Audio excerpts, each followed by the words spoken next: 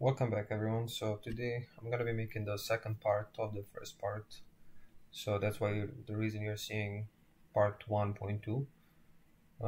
In this, the reason I decided to make this is because I just want to make sure we are clear on the steps that are taken in this whole process of communicating, and also introduce you to the asynchronous calling and communication with the server. So in this video, I'm gonna erase this, and I'm gonna also install Toaster, which is just to prompt the final notification. The way you install that is with these two commands. You import this into app module, and you provide a style for the toaster. It's basically the notification, which you'll see later. So to begin with, I'm gonna actually put those two functions here, and then I'm gonna be calling a console log, so I can show you the steps that are actually getting taken. So this is app connection start,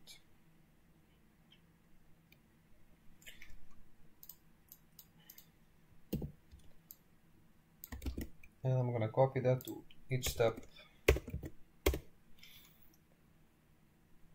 So I'm gonna create also then method and see when is that getting called.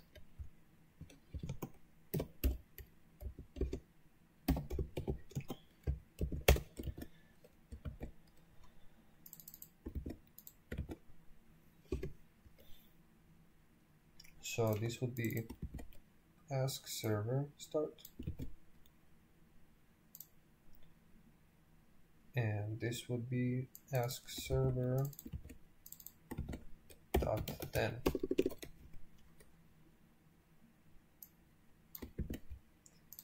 This would be ask server listener start, and we will have one for the inside here, which is just the listener of the event. So finally, we'll just call one console log here that says this is the final prompt. So the way we expect this to happen, first connection will start. Once connection gets started, it would prompt this, call these two functions. So first it would call the listener, it would scan the listener, but it would not go inside of here. It would just scan the listener, make it activate so it listens to this, right? And then it would call ask server. Ask server will call this console log. Then it would go to the function, see the listener at the very end that call back to the client. So it would say, okay, go find this. Once it gets here, it would call this.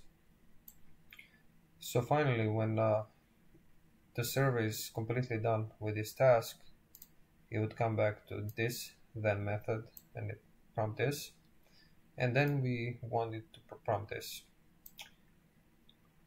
So let's see, I'm gonna set up some breakpoints so we can see how this happens. I'm gonna put this one here, one here, one here, here, and here, and here. So I'll be going in debug mode. So first we're hitting hub connection start as expected. Now if I click continue, it would start the listener, and then it would start the ask server. Then it would call the server. Then of course we are back to the listener, and finally after the task gets executed, it actually calls this that method of the invocation. So let me stop the debugging and go to the regular one, and we can see hub connection start, ask server listener start, ask server start. This is the final prompt, which should not be there. Ask server listener and then ask server then. So this is not the final prompt, and we thought it would be because it would be at the end, right? So this is when the asynchronous stuff comes in play, and the way we can fix that is simply by adding async keyword and awaiting this to be completely done. So once that's done, hits the breakpoint, and if we see now, if we refresh this, it says as server hub connection start, as server listener start, until the final one is, this is the final prompt.